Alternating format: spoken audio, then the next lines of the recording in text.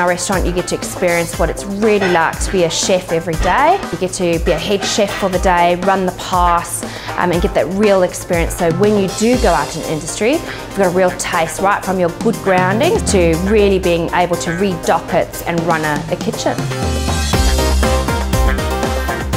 So basically when they start at TAFE, we know that everyone's got no experience, so they start at the real basic, getting that bit of theory behind the cooking, introducing the different types of knives, to how to look after them, to sharpen them, and you slowly work your way up to starting basic methods of cookery, then simple dishes, and finally, right at the end of your Cert 2 in the second year, you actually get to cook in our restaurant where we service the public. We force them to eat, so make sure you'll lose about 5 kilos before you start the course. We are emphatic that everything you're making, you're tasting. You have to start developing your senses, your smells, start associating different herbs with different things. When you add that basil, what does it then transform that dish into? It's great to go home often to share with your family and to see how you're also developing and evolving from your first day, from what you take home to by the end of your second year, you can tell the difference.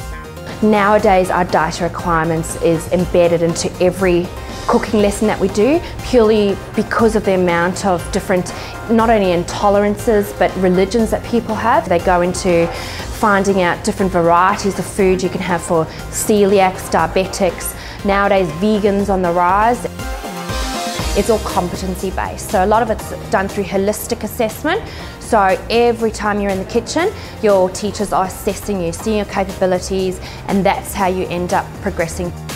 Very little homework, which with hospitality, because we know a lot of the kids that are in hospitality have other jobs, are in year 12, got a lot of pressure on them. So we definitely try to focus more on doing most of our theory in class with group input, brainstorming.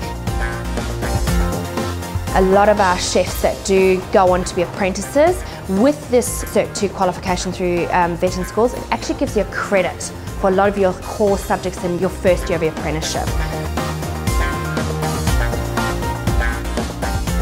I know most of my chef friends from when we graduated have led to just amazing jobs, working on airlines, working for ambassadors, just being private chefs. You don't have to go and work in a restaurant. Food photography, as I mentioned before, recipe writing, cookbooks, if you want to, maybe even a food critic, if you want to go to that journalism route.